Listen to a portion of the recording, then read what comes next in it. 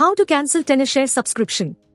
Hello friends, if you are searching how to cancel Tenorshare subscription, so try this method. Today in this video, we are going to tell you how you can cancel your Tenorshare subscription.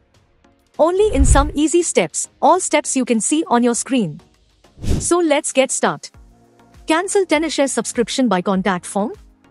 You can cancel the Tenorshare subscription quickly by contacting their customer service team. For this, fill out this contact form and submit it to their team.